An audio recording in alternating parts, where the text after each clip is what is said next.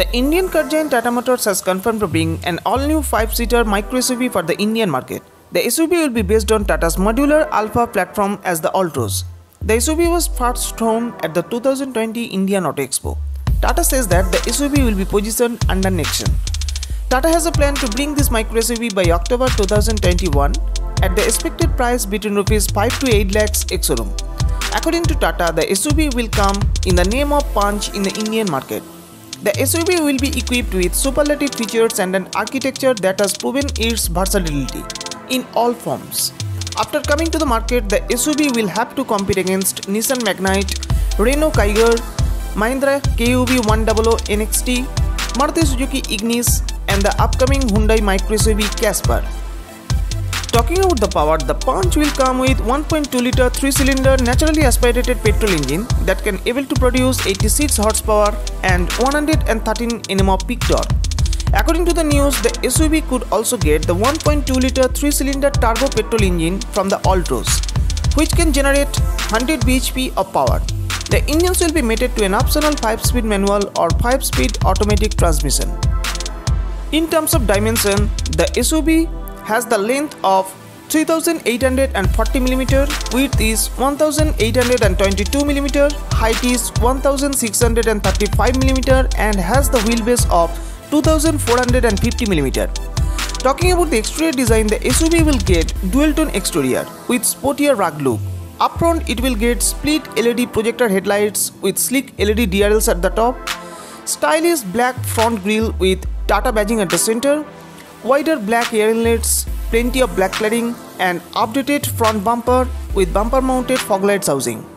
The side profile will get power-heated wall beams with indicated turn indicators, body-colored door handles, tinted glass, large wheel arcs with black cladding, and new set of crystal-cut multi-spoke alloy wheels. The rear profile will receive new set of wrap-around LED tail lights, Tata badging at the center of the boot, rear washer and defogger, rear wiper, tailgate integrated spoiler, spoiler-mounted emergency braking light, regular antenna on roof, rear fog lights, updated rear bumper with black cladding.